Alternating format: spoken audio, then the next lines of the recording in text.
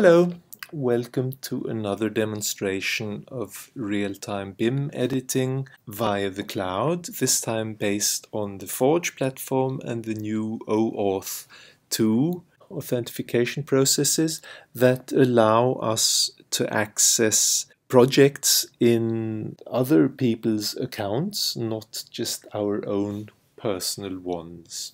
This sample is based on the model derivative API Node.js sample in the standard GitHub developer Autodesk collection of Forge API samples.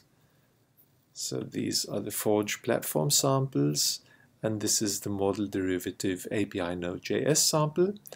I forked that into my own repository and added a Roomedit3d suffix to it. I added just two parts to it, really. In the viewer part, so in the client, in the browser, I added the extension, the Roomedit3d translation tool extension that I implemented for the previous sample.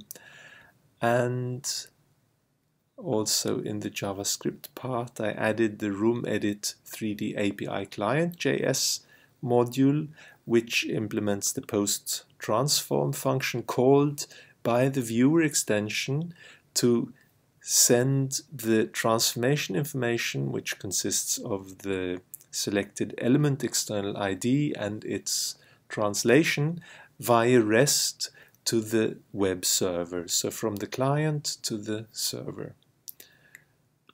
Then on the server side of things, in the routes, I added a Roomedit3djs module, which accepts this REST post request to the transform path and reads the request body and broadcasts it to the world via sockets.io. On the Revit API side of things, I have the Roomedit3d app, which has been very slightly changed from the previous version. The previous version was listening for broadcasts via socket.io from Roomedit3d, herokuapp.com. The new one uses the URL Roomedit3dv2, herokuapp.com. On the web, I have Heroku, and I deployed this viewer sample on Heroku in Roomedit3dv2.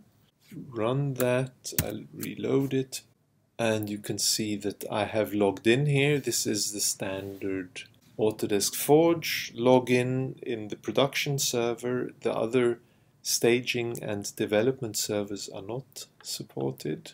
But I log in right away again, and it's stored my credentials, so that happens automatically. So in my Jeremy Tamick hub, I have uploaded the standard sample file that I use to demonstrate this Roomedit3d viewer. There's my hub with my project and a folder.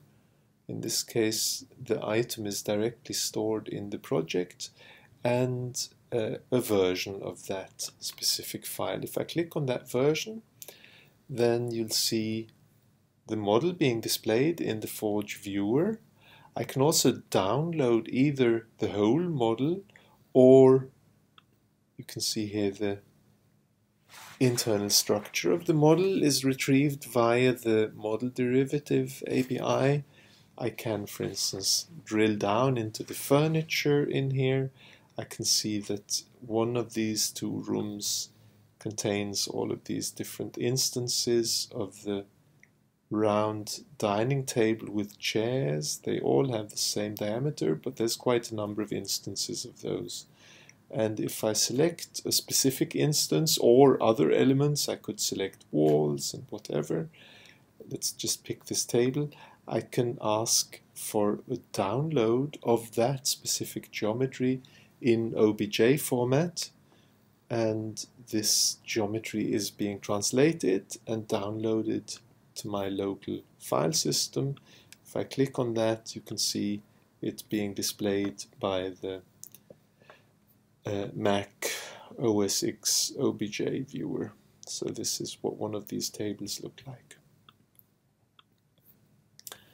So that's a quick overview of what you can achieve with the model derivative API.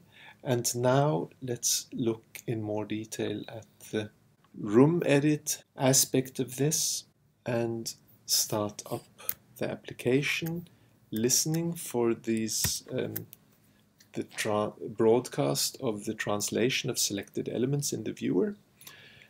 In Revit, I'm opening the same model, or actually the source BIM in Revit.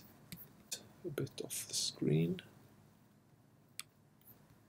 And in here, initially I have the simple viewer selected. If I select something here, I can look at its properties.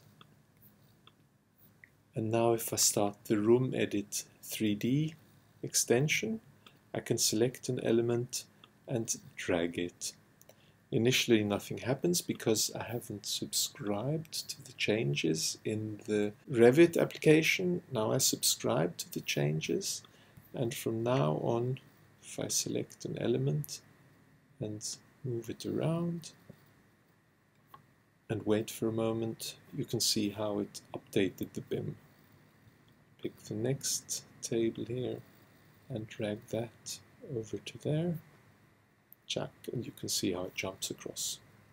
Or if we look in a top view here and in a top view there,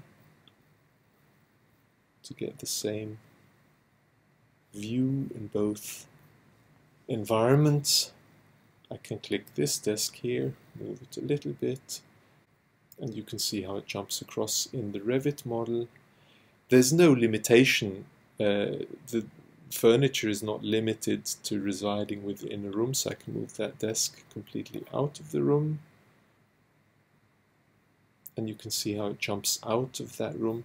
Or I can also move walls, for instance. This will update the BIM a little bit more radically.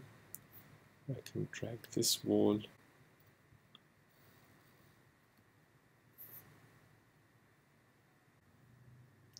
And you can see how the BIM has been automatically updated.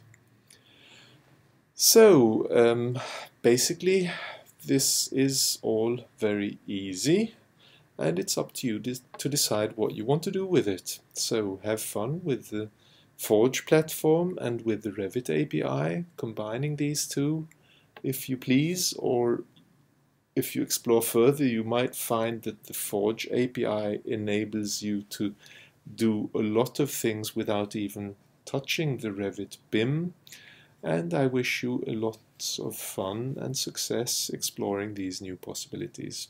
Thank you for your attention. Bye bye.